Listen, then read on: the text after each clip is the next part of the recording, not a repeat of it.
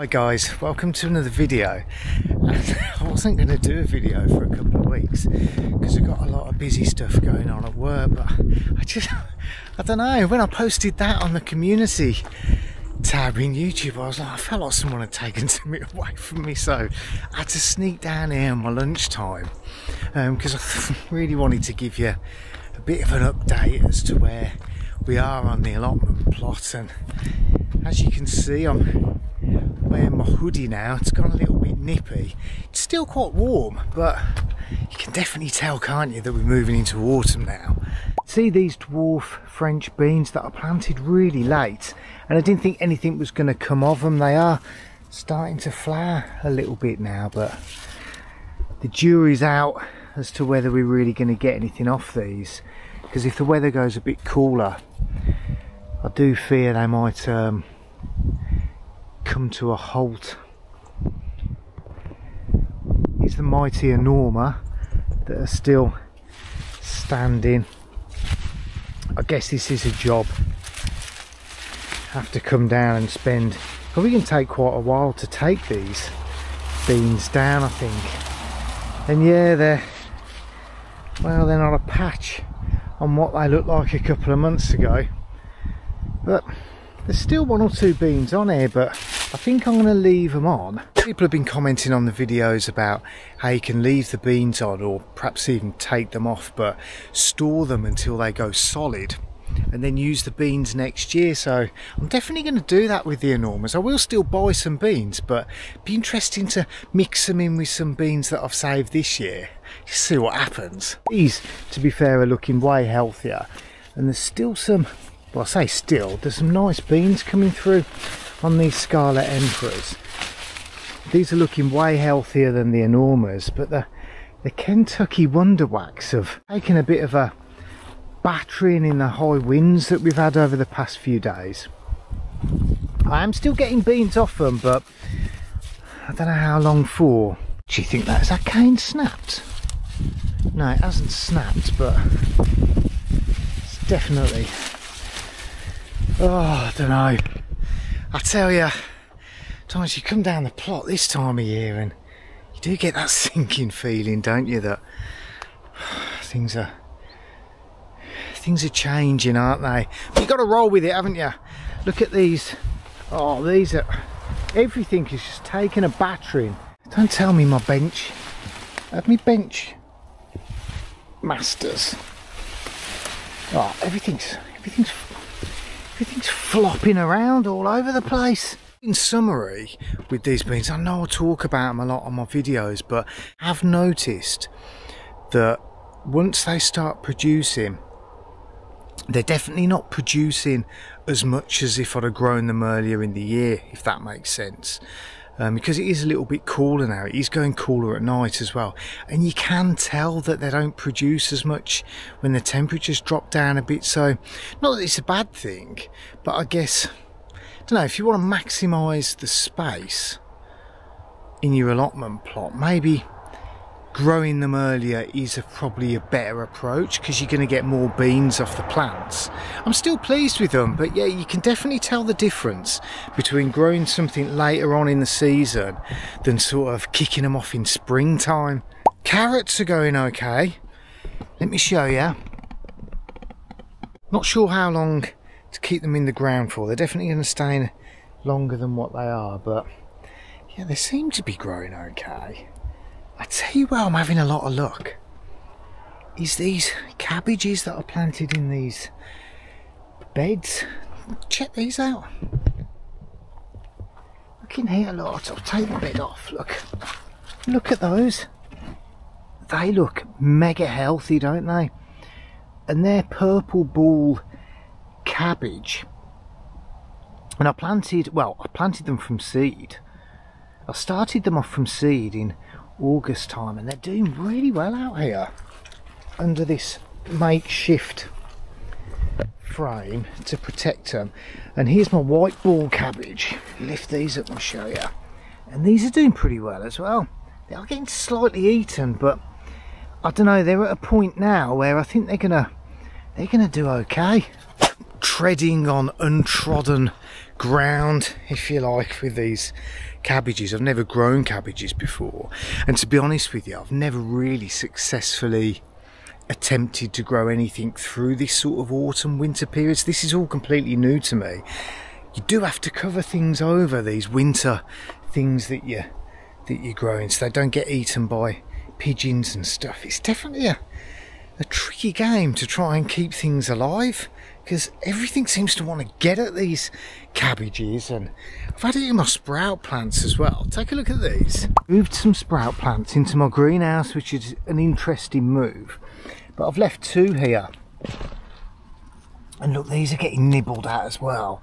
But again, they're getting quite big in terms, you know, I feel like they're at a point now where they will survive, unlike this one here.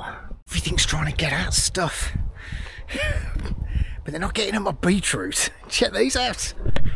And these, over the past, I'd say 3 or 4 days, have suddenly shot up. And look at the size of these. I think these are going to be ready around about mid to end October.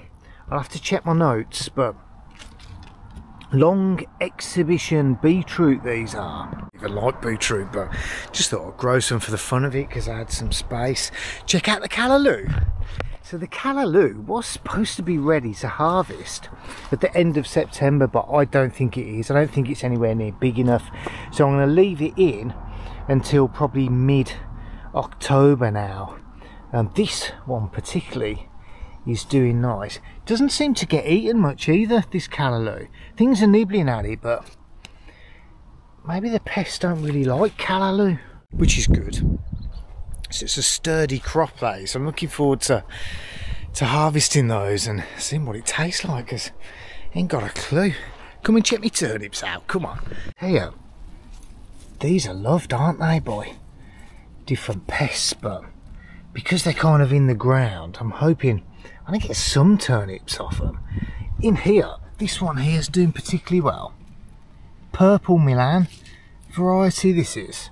I've been reading up about turnips, only a little bit, because not my most of interesting vegetable, but apparently they're really easy to grow and they grow really fast. But tried numerous occasions to get a plentiful harvest of turnips, if you like. I just haven't had much luck with them at all. I don't know. What else am I going to show you while I'm here? I'll tell you what I'll do. I have made some huge change. Oh, the green room. Walk straight past the green room there, heading towards the polytunnel. You'll have to wait towards the end of the video for the polytunnel, so stick around for that. But yeah, look what I've got inside the green room now.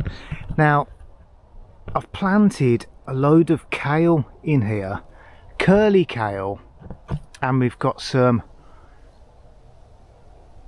what's that other kale? Black Magic? I think it's Black Magic I've put in there, and I've popped in some of those purple cabbages just at the front there. They seem to be getting nibbled at, and things are getting nibbled in this green room, I'm not going to lie. Things seem to be doing way better in that sort of frame there. I don't know whether that's because it's got the green netting all the way round. Maybe something to consider, putting that type of netting all the way around this green room. That's something to think about, isn't it? And I don't know whether any of you guys are sort of setting up for planting anything in the winter. I feel like I'm a little bit late with some of this stuff. You definitely have to protect them. I do have a confession with this green room, and I had a bit of allotment rage. I came down here one day and my sweet corn was all over the place, and I just took it all down. I'm glad there was no one here, because they'd be like, what the heck is he doing? Honestly, I got into such a rage and I just destroyed the whole lot, chucked it on my composter. And you're probably saying to yourselves, Graeme, what on earth did you do that for? And do you know what it is that I've realised with allotment gardening? Some things you grow for the sake of it, and some, I don't know, like sweet corn, I'm not growing it again. Like, it takes up so much room and it takes up so much time to grow and this time of year my mind has already shifted towards sort of autumn and winter gardening. I don't know whether you feel the same, but I wanted to use the space because I got loads of cabbage and kale plants that I've grown from seed a couple of months ago, and to me that's more important than sweet corn that I don't even know if it's going to harvest. I mean, I look round on the allotment plot, some of the people have planted sweet corn, and I'm sure my sweet corn harvested in August time last year, and we're now into towards the end of September, and people haven't even got sweet corn on. So I don't know. Anyway, I took the ump and I just got rid of the whole lot and utilised it to put some winter veg in instead. So coming down here, this was where all my squash plants were, and they'd kind of fizzled out and stopped producing, so I created this vegetable frame out of this debris netting. I'll put the link in the description to where I got it on Amazon. It's not very expensive, to be honest, and I just found some old wood, whacked it in the ground, used some cable ties to tie the netting together, you see, like that. And after a bit of hard work, I managed to create this frame here. Of course, you may be thinking, well, Graeme, how do I get into this? Well, I put a piece of wood along here, and then I've got a wood upright where I've attached the netting to, and look, I've put a screw there to sort of hold it in place, you see, so you can just lean it over like that and open it up, and then you can go in there and just, I don't know, crawl around and do some weeding, I guess. Thing is though, things are getting eaten in here. So I've got that much red cabbage, white cabbage and kale and sprout plants on the go that I'm kind of thinking that, well, if I get 50% of them to actually grow, I'll still have way too much produce. So I'm just going with that theory. So I'm not really too upset about the fact that things are getting eaten. That's why I'm not getting down about it, because I've overplanted with that in mind. And maybe that's something that, you know, if you're planting out stuff this time of year, probably want to plant way more than what you need, because I tell you, it's going to get eaten. Here we are at the polytunnel, and this has been, I tell you, I've done some work in here since having all my troublesome Tommies. I've now taken all those plants out. They weren't producing any more tomatoes. In fact, they kind of, I don't know, wilted away, if you like. My cucumbers were gone.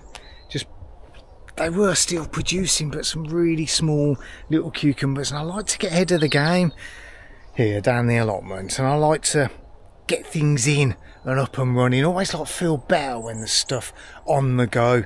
I don't like it when stuff's sort of fizzling out. So I've completely changed the way this polytunnel looks, and I know you're excited to see it, so calm down. Let me do the zip and I'll show you. Here we go, look.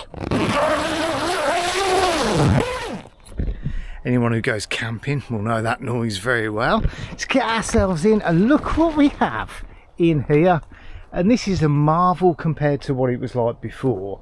I'm really pleased about the way it looks. If I stand back, I might be able to show you a bit better. But so the original setup of this polytunnel was I had this bed here, the far one over there which had my cucumbers in, and down the middle was one big bed where I had a couple of fruit trees, which didn't really do that well. They did take up a lot of space. And now what I've done is I've made it into a 4-bedder rather than a 3-bedder. So I've really enhanced my growing space here, and I'm really pleased actually. It looks way bigger than what it did before when I just had the 3 beds. And again, I've planted some kale, some black magic kale in here, and I've got some spring onions growing either side of the kale on that. I've got my Nespresso caps on there. Safety first, in case I trip over and a cane goes straight through my eye out the back of my head. With an espresso cap, it'll probably just puncture my eye socket, which is way better, I guess. Here we've got purple cabbage again that I've put in, and I've run this all the way down with spring onions either side. I've got white cabbage running up this row in the middle, spring onions, and then over here we've got my curly kale, and again I've got some spring onions, but I ran out, so I've only put them at the front here. The pests, I don't know what pests they are, but they really like to have a go on the curly kale for some strange reason. But check this out, this is interesting. I'm breaking into a sweat. Here's me thinking it's autumn. Pretty well warm.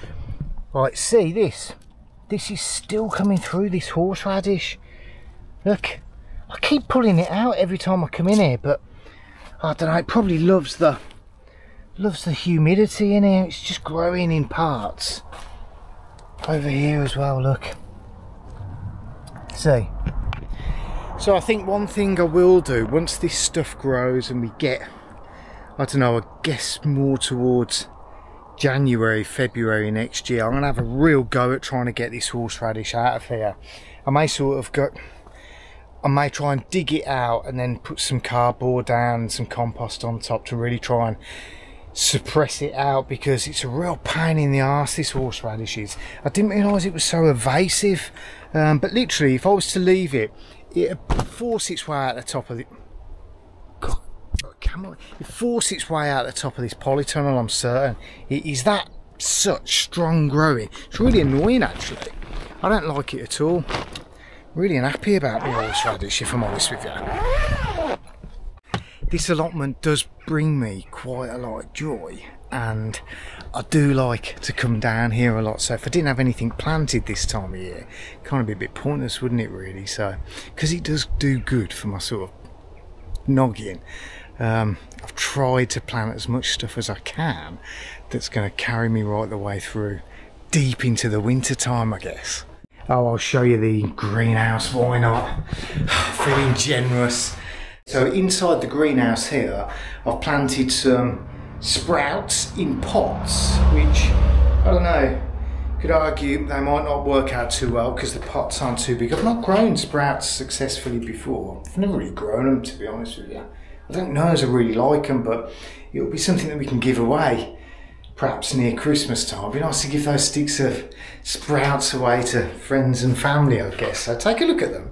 They're actually doing really well in the greenhouse since I put them in. I'm having to keep them quite moist because this tends to go quite dry, but yeah, they seem to be really healthy in here. They're not getting eaten much, obviously being in the greenhouse. They're very well protected. But I definitely think that these sprout plants are going to come good for me as long as I can keep watering them and just keep one eye on them. So I think I should have 3 sprout plants, which you could argue is probably too many, I guess. Let me show you where I'm at with the peppers and the chilies. Come on. So if we look at the peppers, these plants are still flowering and they're producing very odd shaped peppers now. Nowhere near as much as they were before. They have slowed down obviously, but it's still quite warm in this greenhouse, to be honest with you. And yeah, just a quick note on the peppers. I have found as well that picking them early really helps the plant grow, and even though they're still green, I've put this cardboard box in my porch and I've chucked in a load of tomatoes that were green, a load of peppers that are green, and things seem to be changing colour in this cardboard box, which is great. So, and I didn't really think about that before, that you can pick things off and then leave them to ripen up until you want to eat them. But yeah, just thought I'd share that because that's quite an interesting thing that I've learned, is that definitely picking early is a much better option rather than trying to get big, extravagant looking produce. These are starting to come on nice. I haven't really done anything with these chilies, and you probably could argue they're not in the biggest of pots. Carolina Reaper, which, look, I'll show you there. I think I'm going to get at least a handful of chilies off those if I'm lucky. But yeah, let me just stand back and show you my chilies. It's so warm in here, but there's people outside, so I thought I'd come in here and carry on filming. I don't really know how long or what to expect with my chili plants, if I'm honest with you, because I've not grown them like this. Well, I've not grown them before, so I'm just going to leave them for as long as possible, I think, because it is warm in this greenhouse until the temperatures start really getting noticeably cold.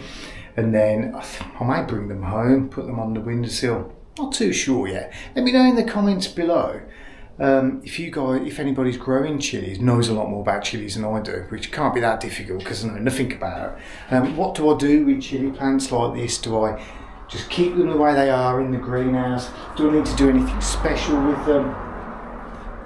Yeah, be good to get people's advice on that.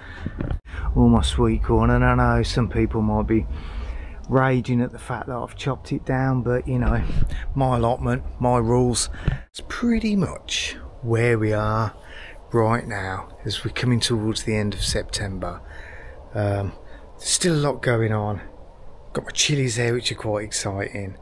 I hope you guys are still enjoying your allotment garden and haven't just shut up shop and gone home for autumn and winter. A few have, that's fair, but I don't blame you. But I want to try and keep going all the way until the next growing season starts. But thank you very much for watching the video, and if you haven't already done so, hit the subscribe button. And some of my other videos if you're new to the channel. I've got lots of videos of everything that I've done this year and last year when I really didn't have a clue what I'm doing. I've learned quite a lot this year, I have to be honest, but yeah, thank you very much for watching, and I'll see you next time.